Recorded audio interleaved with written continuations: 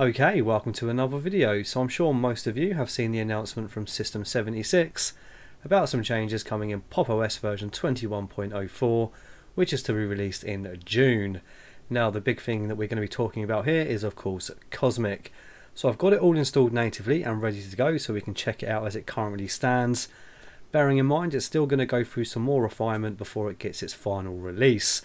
Before we jump straight into that though, let's have a quick glance at the release notes and then we'll get into it. So starting with what is Cosmic. We're providing a home desktop user experience in Pop! OS through our GNOME based desktop environment Cosmic.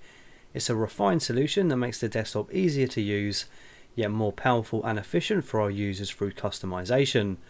The new designs are developed from extensive testing and user feedback since Pop! OS 20.04 and are currently being further refined in the testing phase. We've separated the activities overview into two distinct views, Workspaces and Applications. As before, the Workspaces view will allow you to view your open windows and workspaces, while the Applications view will open an application picker. The latter's new dark background looks slick as a tuxedo and makes it easier to scan for your desired application. So in Cosmic, the super key activates the launcher by default. Using the launcher you can launch or switch applications, execute a command and calculate an equation. It's like your own personal mission control, so that sounds pretty cool as well.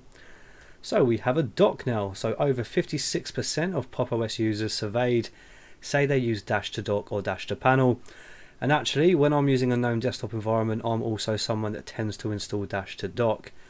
So we've seen the dock signal shine bright in the night sky and we will answer the call with glorious triumph.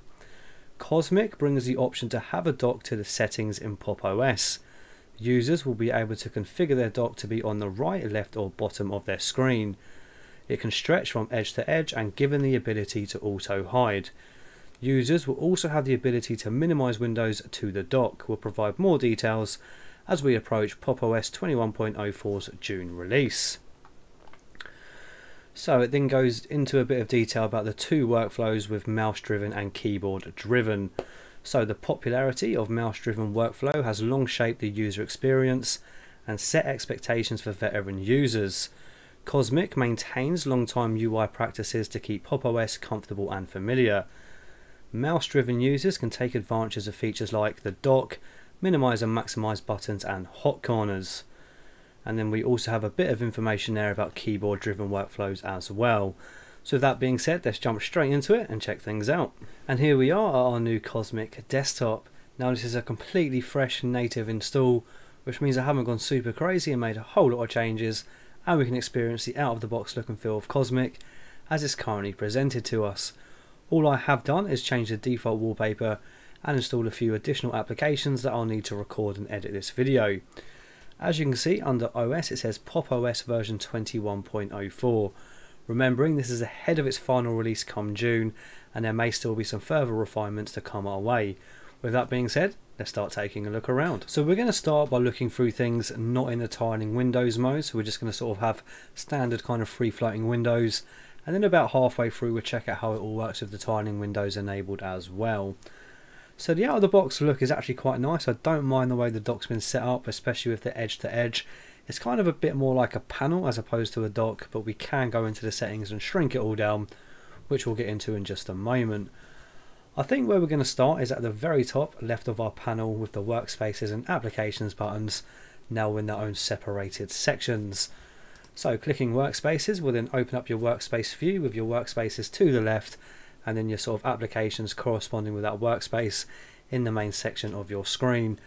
Now nothing's really too dissimilar here in the way you can manage your windows for GNOME, so you can still drag and drop things, and of course by default it is going to sort of be dynamic workspaces to create new workspaces as and when you need them.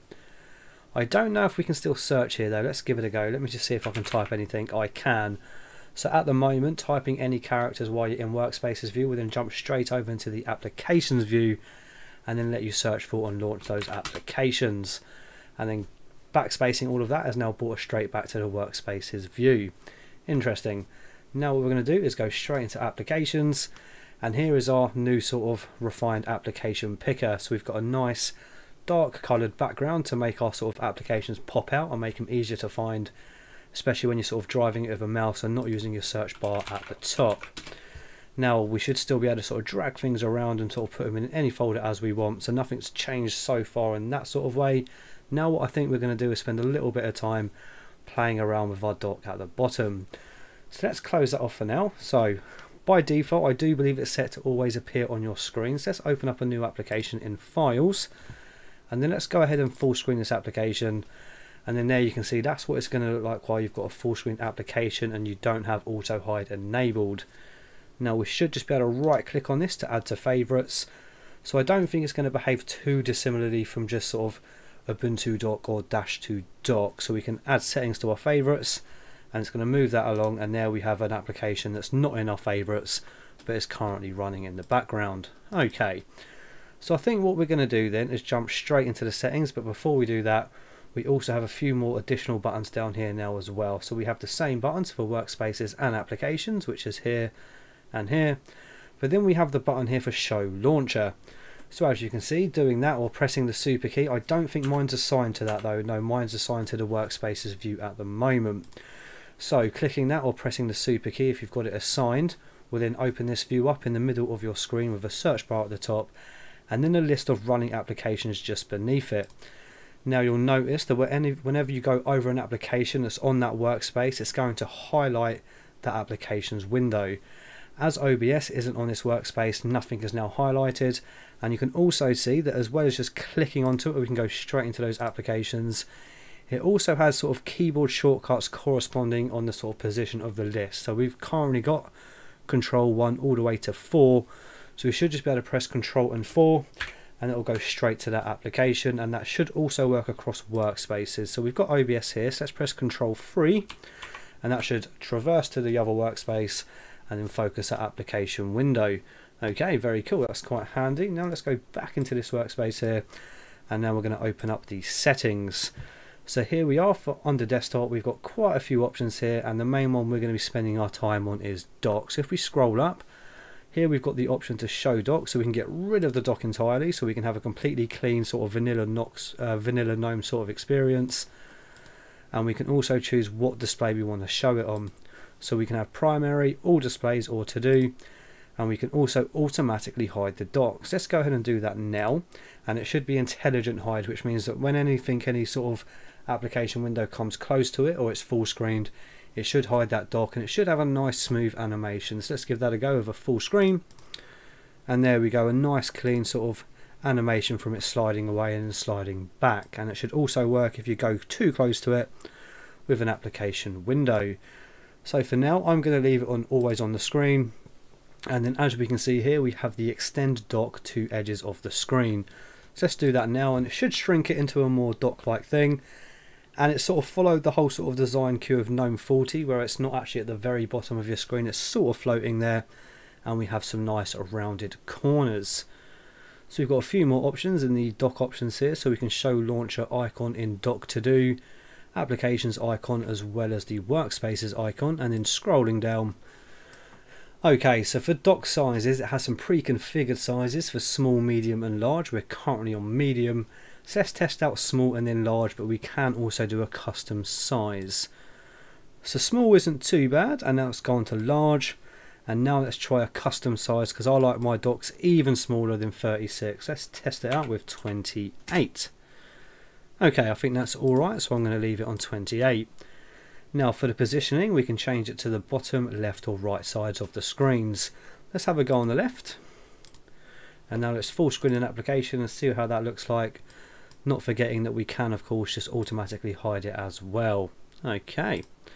Now let's check it out on the right. I would never usually have it on the right, but let's have a look. There we go. So I think this is pretty much just like -to dock or Ubuntu dock or something. But it's nice to have all of the settings inside your GNOME settings there, easy to get to and play around with things. So far I think this is a pretty nice implementation. So let's put it back at the bottom, and is that all of the settings we've got here? So that's pretty much everything in the settings that we do actually have for the dock. So I think what I want to do now is enable the tiling window and see how it all works with the window tiling. Okay, so what I've gone ahead and done is I've reset all of the settings for the dock back to their defaults, to how they were when we first started, and I've enabled the tile windows mode so we can see how it all works now that we are in tiling. I've also now got the left super key bound to our application launcher. So what we're going to do is use that launcher to launch a few applications, starting with Files, and we're also going to use it to launch Firefox. So that should open it up onto the right side of the screen, and that's what it's going to look like when you've got the panel or the dock at the default size of, I do believe, 46. What we're going to do now is go back into our workspace view and see how it all looks now that we've got the windows nice symmetrical sizes and tiling. So let's jump back into our settings, and before I go into the dock, there are a few more settings that we can do in the workspaces. However, I don't think a lot of it is working just yet. So we do have placement of the workspace picker, multi-monitor behavior, and then of course things for our dynamic workspaces. So we're going to go back into the dock view and just make sure there's no funniness going on with the automatically hide, and then we'll wrap it up there with some final thoughts. So we're going to go to automatically hide the dock, and now we're just going to test it out by opening up another application on this workspace. So we're going to open up disks.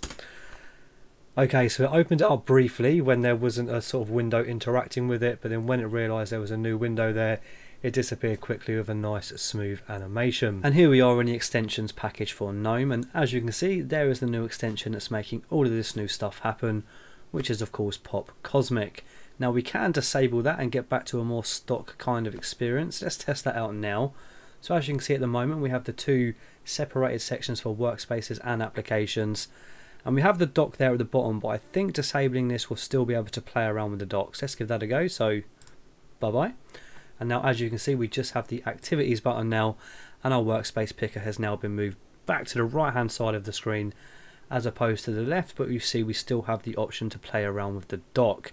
Now if we was to go into the settings, we should still be able to do the auto hide and all of that good stuff for our dock. So here we go. So we're currently automatically hiding, and there is our dock once more. So let's just re-enable that, and I think that's where I'm going to wrap it up. Okay, so that's been my first look at Pop! OS's Cosmic as it currently stands ahead of its final release, which will be making its way into Pop! OS version 21.04, expected to land sometime around June. And all in all, I have actually really enjoyed my time with it. I think they've done a good job at making GNOME a bit easier to use out of the box, regardless of whether you're a keyboard or a mouse driven user. I wouldn't quite call it a new desktop environment, at least not yet anyway, but I'm excited to see this progress and see where it takes us. Thank you for watching. If you've enjoyed this video, please subscribe, and if you really enjoyed it, you can support me on Patreon and also join the Discord. There's a link in the description. I'll see you on the next one. Bye bye.